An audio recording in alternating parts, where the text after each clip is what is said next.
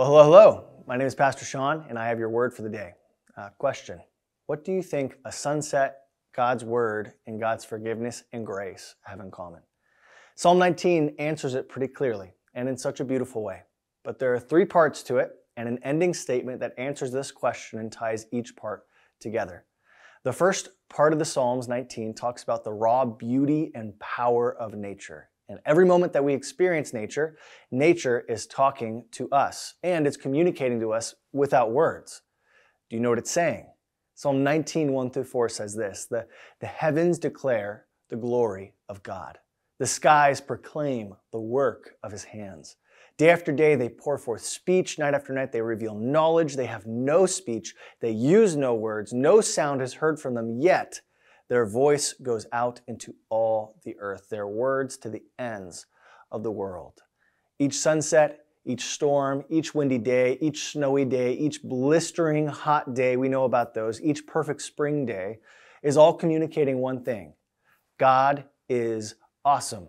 God is powerful, holy, good, perfect, creative, and worthy of our worship. The second part of Psalm 19 describes God's holy word, his scripture. Psalm 19, 7-11 says this: the law of the Lord is perfect, refreshing for the soul. The statutes of the Lord are trustworthy, making wise the simple. The precepts of the Lord are right, giving joy to the heart. The commands of the Lord are radiant, giving light to the eyes. The fear of the Lord is pure and enduring. The decrees of the Lord are firm, and all of them are righteous. They are more precious than gold, than much pure gold. They are sweeter than honey from the honeycomb. And by them your servant is warned. In keeping them there is great reward. Sweeter than honey and more precious than gold. The second part of Psalm 19 is a love letter to Scripture itself.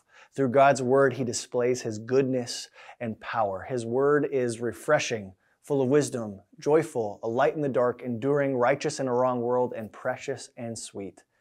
His word is showcasing not just what it can do for us, but also who God is. The third part of today's psalm talks about how God's goodness and awesomeness extends to us by his grace and his forgiveness. The third part is a recognition that we are powerless to the sinful destruction of this world. Psalm 19, 12-13 says this: but who can discern their own errors? Forgive my hidden faults. And verse 13, keep your servant also from willful sins. May they not rule over me. Then I will be blameless, innocent of great transgression.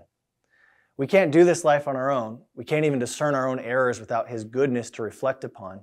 Even in the sins we know about, we are powerless to stop in our lives, as Paul even describes in Romans 7. But God keeps us from these things. God forgives, protects, frees, wipes away sins to anyone who seeks him and believes in him in their hearts. Each part of this psalm is so beautiful and powerful. And here's where it all comes together. Verse 14. Verse 14 brings purpose and connection to each of these three different parts.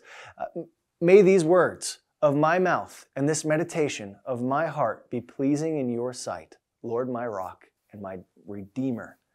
What does a sunset, God's word and God's grace have in common? Each of these are meant to bring us to a place of awe and wonder, a place of submission to God, and more importantly, a place of realization that God is so good and so awesome and so amazing that we pale in comparison to him. Here's the truth: God doesn't give us beautiful skies, unending wisdom, and grace beyond grace for us to sit back and go, wow, what a beautiful world we live in. No, each and every part of this life, from a rainstorm to the scriptures in the Bible, is meant to point out the goodness and power and glory of our God and cause us to reflect. Just like verse 14, oh my God, your beauty and your power is immense. I can only hope that my words and my meditations are pleasing to you. In light of your glory, I am nothing, and yet you choose to display your glory to me through your nature. You choose to bless me with your commands. You choose to forgive and love me when I am full of sin and in need of your guidance and grace every single day. Through all of these things, God not just shows us how pretty the sky can be, he brings us to the place of awe and submission where we recognize how amazing he is. And so today, I want to ask you to ask yourself a question. Are you seeing God's glory in everything around you? Are you recognizing how much you fall short and how much you need his greatness in your life?